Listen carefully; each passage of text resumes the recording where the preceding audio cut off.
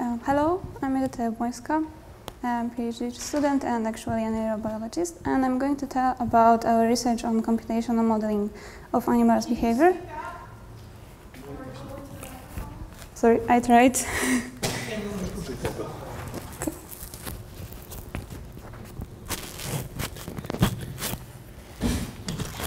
Better? Yes. Thank you. For a technical note, the presentation is available in via this link. And I'm going to tell about our research on the cognitive process of reinforcement learning, which basically serves the purpose of adapting to the environment that is uncertain. And in exact about the component of time, so the time influence on the process. For the sake, we use the Q-learning algorithms for the reinforcement learning branch of machine learning, but only a simple one with further modifications. And I must admit we have a quite well-suited behavioral setting for this purpose. So probably I should start with telling what the reinforcement learning is. So it's basically, as I said, serve the purpose of adapting to the environment that is uncertain, and as a ground rule, it is made by the certain iterative interaction with the environment of the agent. So basically the situation looks that an agent, for us it's a mouse, performs a decision, then actually chooses between options and gets the outcome of the decision. And the outcome may be in form of accessing a reward, accessing access to the reward, or the access being denied. And as a reward, we use water with artificial sweetener with saccharin. So basically, the reinforcer is sweet taste. And what's important, after many and many trials, an animal begins to have certain expectation towards each of the option. It's denoted as Q value, but I will go to it further. And for the agent, for the mice, I will refer to it as she, because I found it much more distinctive and easier to use. So most of our experiments are performed in the IntelliCage, as the previous speaker said, which is basically a big plastic box with 4 chambers, each of them located in different corners of the cage. And we put 14 female mice inside it, set the procedure on, and note all the actions an animal performs. And the drink, the beverages are stored in the bottles. And for a mouse, it means that as to access it, she must first visit the corner, then the inner door must get opened, and only then she can actually get access the bottle, and then she can lick the bottom of the bottle. The catch is the door might get open or not with a given chance. So we set it as a probability according to the experimental scheme, which consists of 2 stages, adaptation and reversals. And for the adaptation stage, it's only important to know that the position of bottles with rewarding beverage changes its position from one state to another, so we have the reversals. And for the main test phase, the position does not change, but the probability does. So in a state when we have 90% probability and 30, after 38 hours, the state would be reversed to the exact contrary. So from 90 and 30, it would be 30 and 90, and that's why it is termed as reversal learning, and with probabilistic outcome, because the chances to access the word are set with a given probability. Now, in a point of view of an animal, it means that she basically has an option between, she has a choice between one option and the other, because we keep the water corners outside of the modeling part. And then I will present the Q-learning most basic algorithm. So it would like that a mouse chooses between options, let's say A and B, and she has given expectation toward this option. This expectation can be said, it's like how likely would you be to go for this option. So how, in scale of 0 to 1, how do you think this option would be beneficial in the future? So if the choice gets rewarded, the estimate should rise, whereas it's not rewarded, it should drop down. And the increase and decrease is denoted by, in relation to prediction error, which is basically and intuitively just difference between the real outcome and the expected one.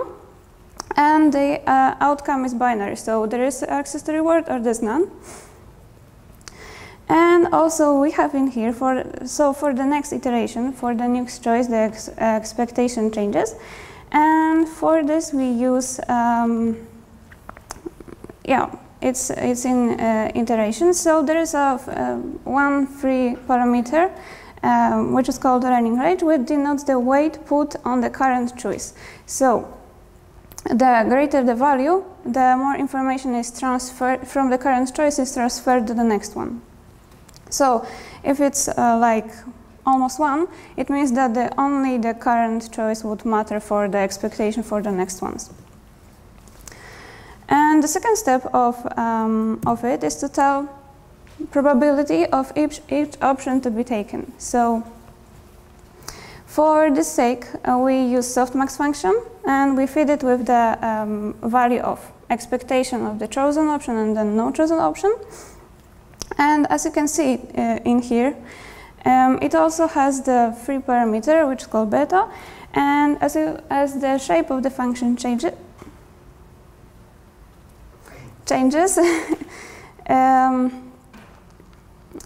with the greater the shape of the curve gets more shaper with greater value of the beta, and it's important because the value actually denotes how.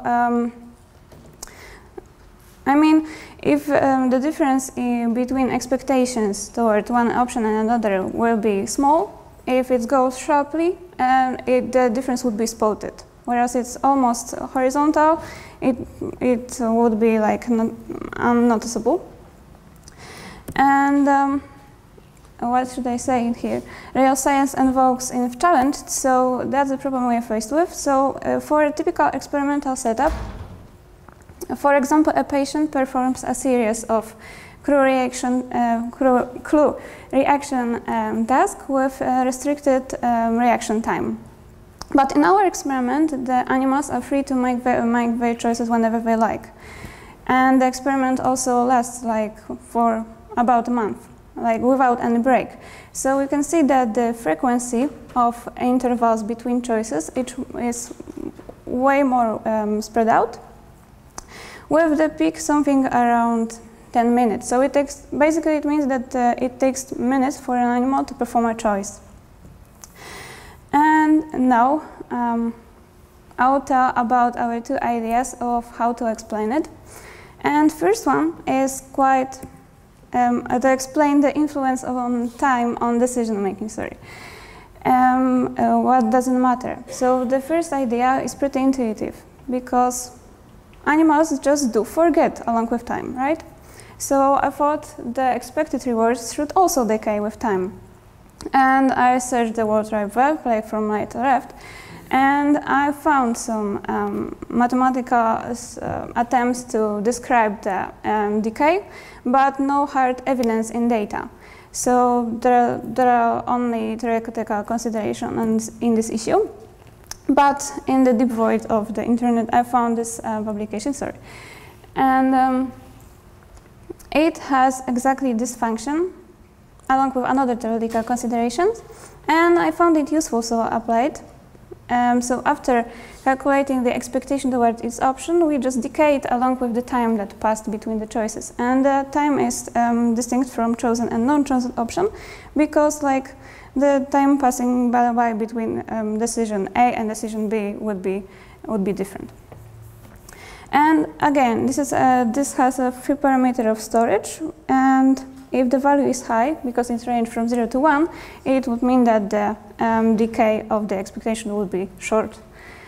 Whereas if it's small, it means like almost linear and really slow. Another explanation would be quite intuitive for anybody in rodent research.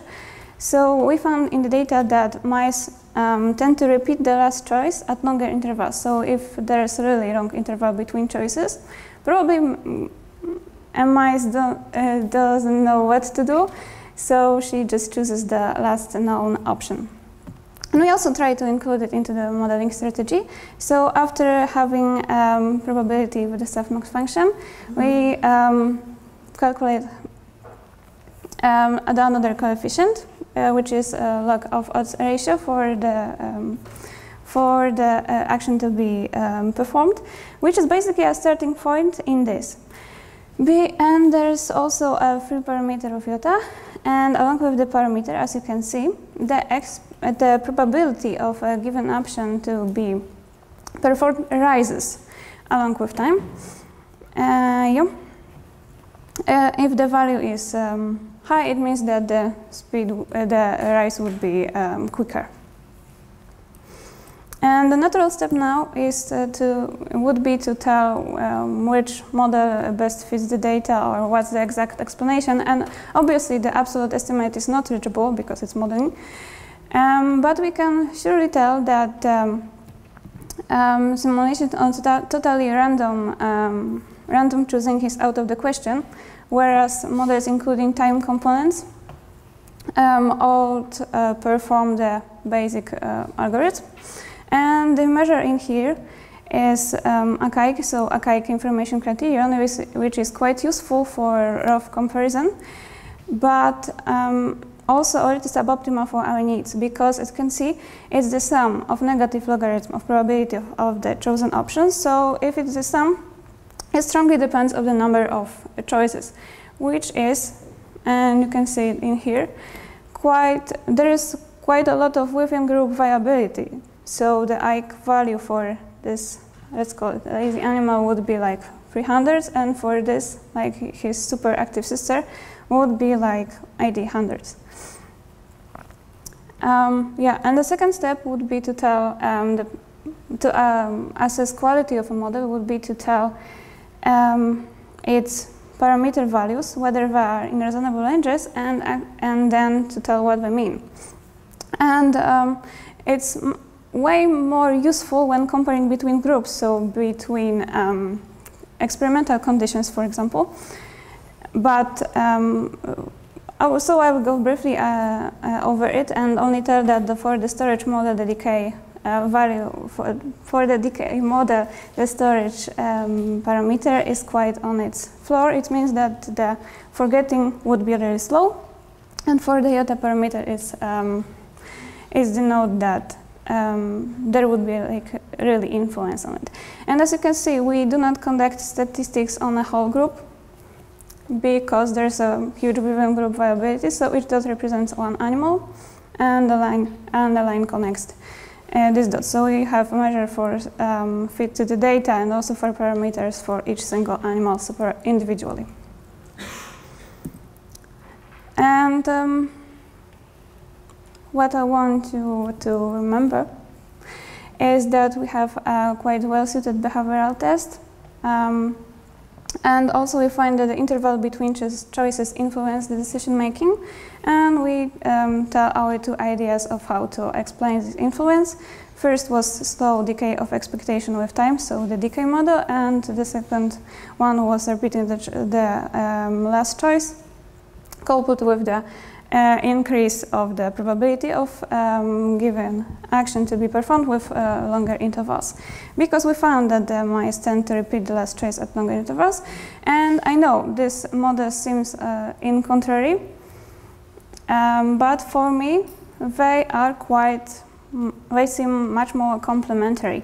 Because I think the ultimate explanation for this would be that the expectation probability just rises at the beginning, because of the consolidation process, so the storing of memory, then forgets slowly, and then when it reaches some indifference point, then the animals should probably go for the last known option.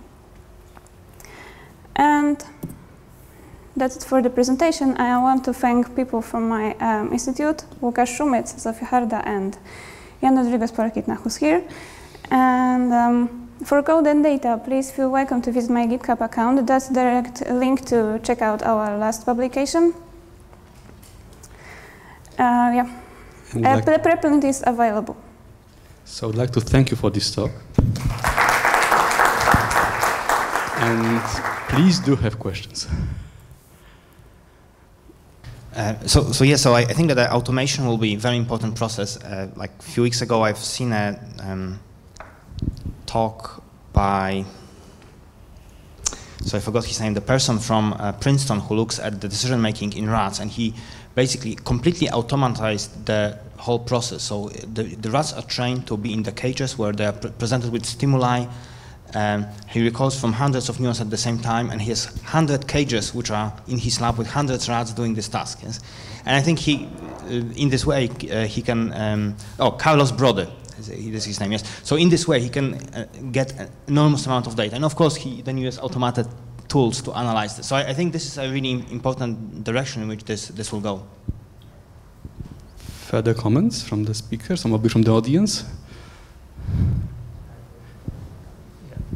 So, have you guys thought about performing this behavior experiment in the open source acquisition box? Because the IntelliCage, I believe, is a fairly expensive system, and not many people can afford to buy it. And there has been some open source kind of like types of behavior design where people can get like plastic glass, and then they can really build things from scratch. And there is like kind of like some design release from, you know, like few groups.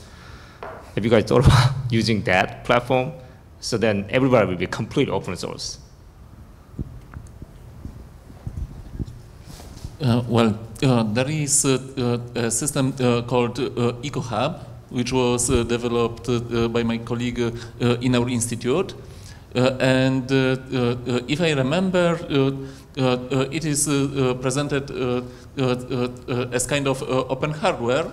And also, my colleague develops, my other colleague develops similar library as PyMice to help analyze data from this system.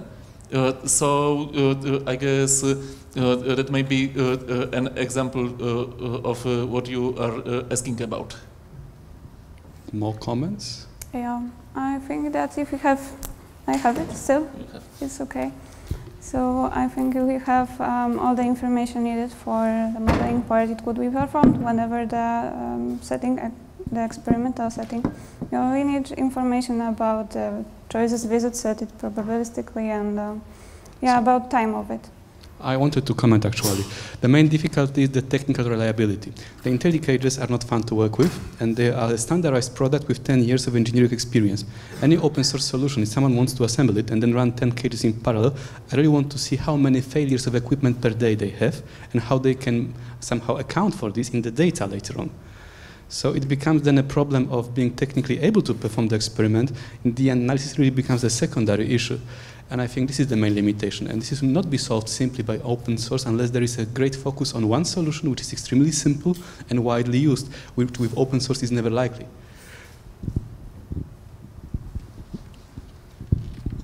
Yeah, hello. Thank you for the talks again. One issue regarding the modeling of your behavioral data, how do you make sure that your models are identifiable? I mean, how do you account that the solution after you fit your model to your empirical data, the parameters you obtain, how do you make sure that these are the unique ones, that not some other type of parameter combination would lead the same result in your data? Yeah, so this is a very important question. For the simple models which I presented, like the diffusion model, you can see the identifiability because of the arguments that they have, the parameters have different effect on the different features. But of course, to have this identifiability, you also have to have sufficient amount of data. Yes? And you can assess this identifiability through parameter recovery procedure. So what you do, you simulate a model with certain parameters, with a certain number of trials, and then you estimate the parameters. You repeat this hundreds of times, and then you get a measure of how far your parameters are from the true values in the ground truth on average. Yes? And so this is how you kind of can do this. As I mentioned, this becomes more difficult when you have more difficult models with more difficult parameters. So, for example, there was a question here, about introducing like correlation into noise. The more parameters we introduce. I was asking about something else. Okay. How you detect that your noise is uncorrelated? Okay. So, but the more parameters you introduce, the more difficult it is to recover them. One interesting thing is that with the reinforcement learning parameters, you have these two parameters, alpha and beta. Yes, yeah. And you can also try to use this model recovery to see how well you recover them.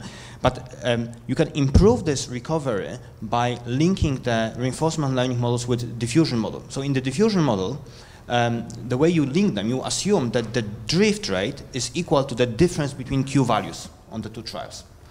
And there's a paper by Samuel and McClure which shows that by adding reaction times to the diffusion model and using this combined diffusion model with reinforcement learning, you can actually reduce the errors on the estimate of this alpha and beta parameters.